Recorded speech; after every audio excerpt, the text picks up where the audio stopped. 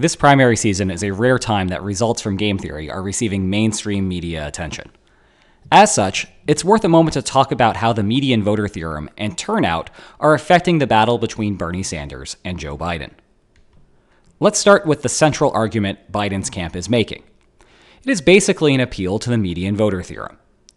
In practice, the median voter theorem says that, in a two-candidate election, the candidate with the ideological position closest to the median voter is most likely to win.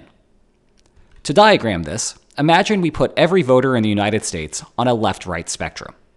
Here, to make things simple, let's suppose that there are only 5 voters. We call the middlest most person the median voter, or just M. Now consider the ideological positions of Donald Trump and Joe Biden. Biden is a moderate Democrat. He's left of center, but not by too much. Trump, on the other hand, is far to the right. If everyone votes for the candidate closest to their preferred position, whomever the median voter supports will win the election. This is because everyone to the left, or everyone to the right, will also vote in the same direction, and that is enough to guarantee more than half of the vote. Here, the median voter supports Biden. As such, Biden is likely to win.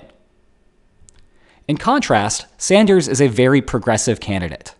He has an ideological position far to the left. In fact, it is further to the left from the median voter than Trump is to the right of the median voter. Now the median voter supports Trump, so Trump is more likely to win the election. This is why moderate Democrats say that Biden is the more electable candidate. Sanders supporters have an interesting counterargument. In their view, the median voter theorem isn't wrong, just underspecified. Who the median voter is depends on who is turning out to the election. Their bet is that Sanders will inspire a bunch of young, liberal voters to come out to the polls. And with more liberal voters, the median voter shifts to the left. Now Sanders can win despite his ideology. There are 2 counterarguments to the Sanders position. First, we really haven't seen young voter turnout rise substantially during the primary season.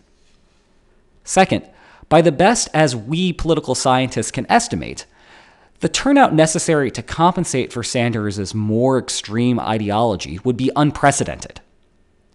That doesn't mean it won't happen.